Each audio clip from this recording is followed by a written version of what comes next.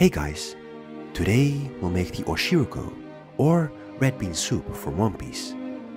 Add azuki red beans to a pot of boiling water, then strain them and wash them. Add the washed beans to a pot filled with water and let it simmer until they are soft like this.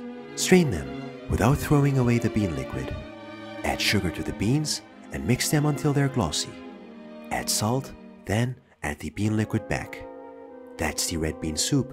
Now we'll make the mochi. Add rice flour to a bowl, followed by some sugar and milk. Mix it until it starts to feel like earlobe. Turn it into a bowl and poke a hole in it.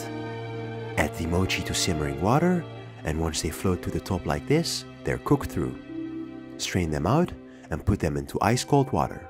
Add red bean soup to a bowl, then add the mochi and enjoy. That's it, the Oshiruko from One Piece.